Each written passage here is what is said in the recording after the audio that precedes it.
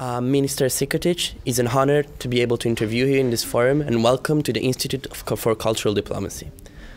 After more than 12 years of peace and relative stability in the region of the Balkans, can you see consider a major step forward in the direction of increasing regional integration and interaction, or reasons for conflicts and tension are still present within the different actors in the regions?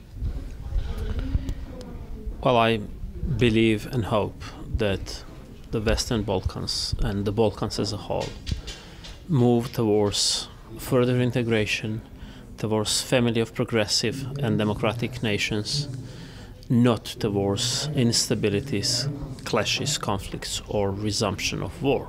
There is always chance to make the war, but I believe at the present time the fuel of war is gone, so I expect a peaceful time ahead of us, characterized by development as the major or prevailing process, whereas I still see a lot of impediments, and it's not going to be that easy and that fast.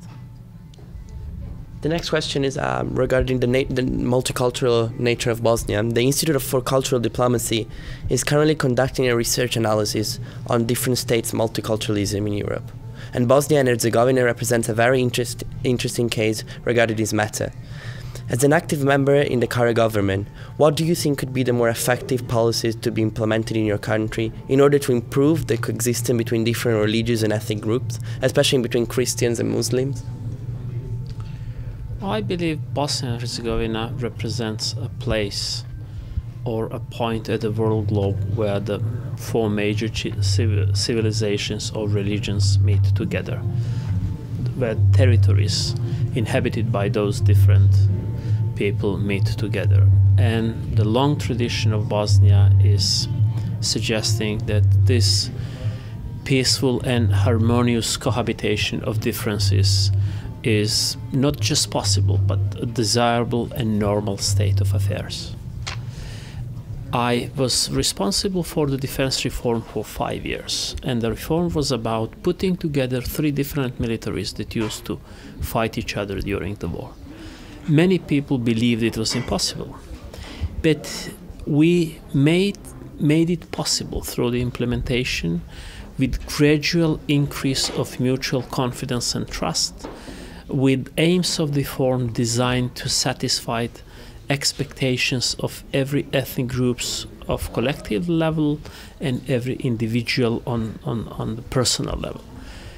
And with progress, people saw that they had a chance, and everyone likes to be part of a success.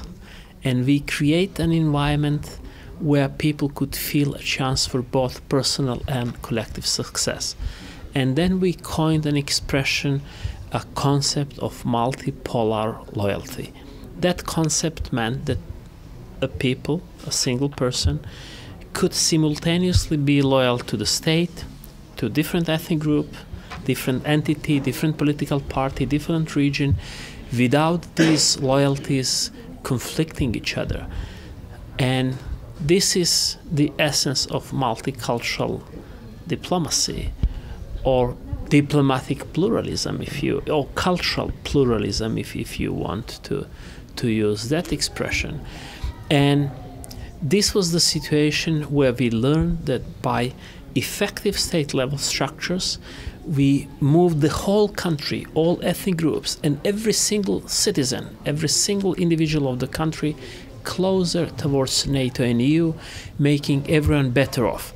And then all the people realized that this was good for everyone. Zero-sum game, it is not a model to follow, it's not a way to go, but this win-win approach, or win-win-win, because we have got all different religions and ethnic groups, where everyone saw was benefiting from the process, was a very positive approach. But let me make one important remark. It is not so easy to prove that you are working on a successful project until you win, until you succeed. And it's not even easy to convince all the people that they will all benefit from the process that is going to be successful, because people are suspicious that somewhere within the construction of the mechanism there is a hidden obstacle or kind of mechanism that would disfranchise them. So you've got to use highest possible level of transparency, trust building mechanisms, double or triple standards of control, allowing everyone to follow every single step and check every sensitive element of the process. By that kind of approach, you can really convince. I'm speaking about tough environment where you have got a strong clash between different differences, and you have got to use tough instruments in those tough situations in order to convince people you are doing the right thing.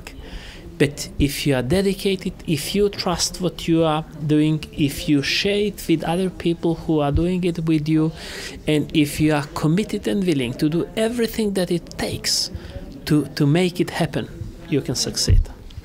Thank you. Thank you very much. I'm going to take the microphone.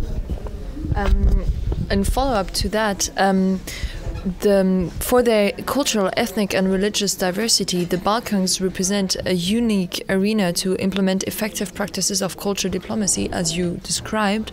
And the ICD itself is looking forward to further collaborate with all the governments of the regions.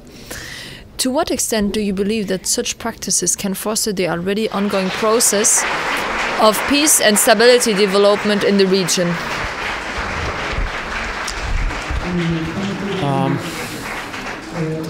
Well, peace, stability, security, human rights, democracy are aspects of the same situation that is prerequisite for development, progress, and way forward.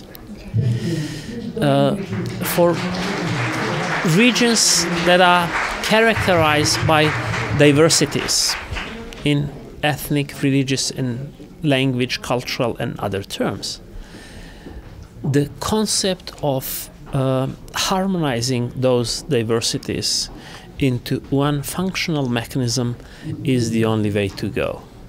Borders and walls between civilizations is not an approach that can lead us to the future. The future of the world is in integrations. The integrations of differences is something that people should be adjusted to, and they should rather think of how to do it, not whether they have got to do it. I believe the long history of the Balkans is a good example of it. Whenever people harmonize their relationship, working on the best mechanisms of cooperation, instead of trying to pursue some exclusiveness concepts, the Balkans was doing well. Whenever they try to expand the presence and influence of one ethnic group, one religion group, one civilizational concept or whatever, upon the expense of the others, the Balkans and the rest of the world was suffering from troubles, and nobody benefited from those times. Thank you very much. As a closing question, Bosnia and Herzegovina have applied for the EU membership, and negotiations are currently in an ongoing process. Are you hopeful regarding a future and access of your country within the Union? Well, on the long run, I am. At the present moment, we have got some political gaps that are not so easy to breach and cover. Clausewitz used to argue that war is nothing else but extension of politics by other means. Yeah.